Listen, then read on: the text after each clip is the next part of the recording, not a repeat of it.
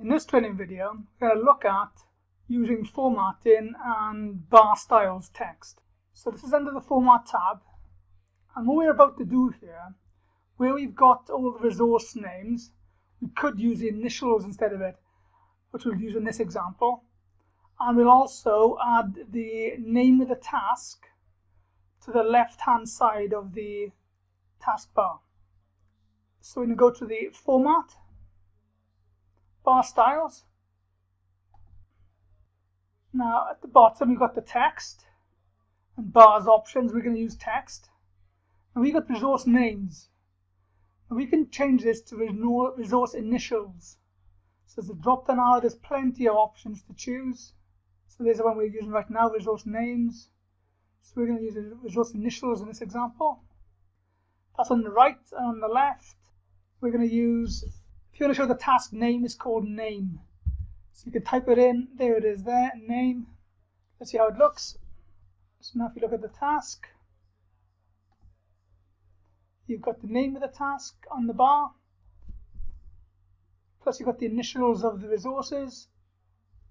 If you didn't want the initial of the resources and you wanted the full resource back, because you might say, I'm not sure what HH means, you might say, I'm not quite sure what that's referring to, you can go straight back to Format,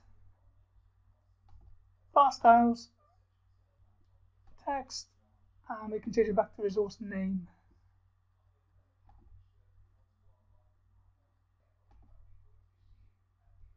And then OK. And there we go.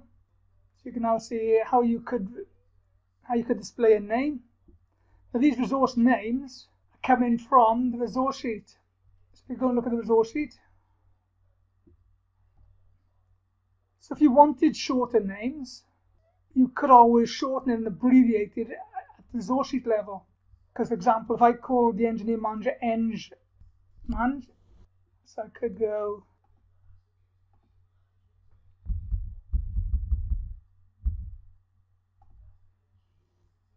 okay, and there's one example. Let's see what happens when you go back to Gantt chart. And now you can see Eng.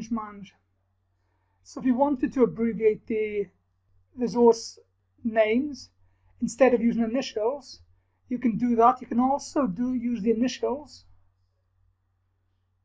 in resource sheet by adding some extra information. So I could have put ENG M against the initial, and I could have put the H to be HRM.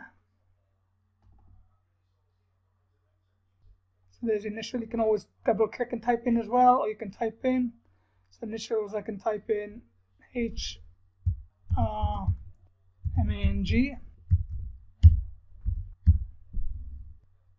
There you go.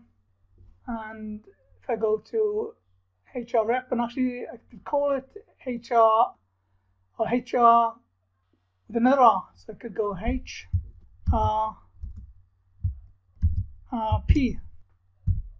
And if I go back to the Gantt chart, now decide to change to initials instead of resource name. Format again, bar styles, text,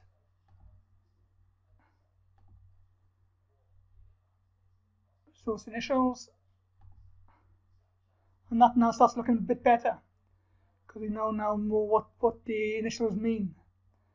So this might be a way of shortening the resources by using initials and just giving the initials something meaningful. So here's now the resources with the initials, so ENG, Eng manager, and HR man, HR rep. The M would have to be maybe a little bit more detailed, but you can get the idea here what's happening. And this is a way of cutting down on the amount of resources that are displayed on the Gantt chart and for printing purposes. And the same could be done for task names. If you didn't want all the task names, you could abbreviate them in this area, and all of a sudden then you'll see shorter task names against the taskbars in the Gantt chart. But this completes the training video now on the use of the bar styles to change, in this example, from resource names to resource initials and back again. Then we adjusted the resource names and initials in the resource sheet, and we also added the different tasks to the taskbars, and we can see that the task is now against the task using the bar styles option. This completes the training video on formatting the different bar styles and adding text and amending text. If you enjoyed this video, make sure you like and subscribe to our channel.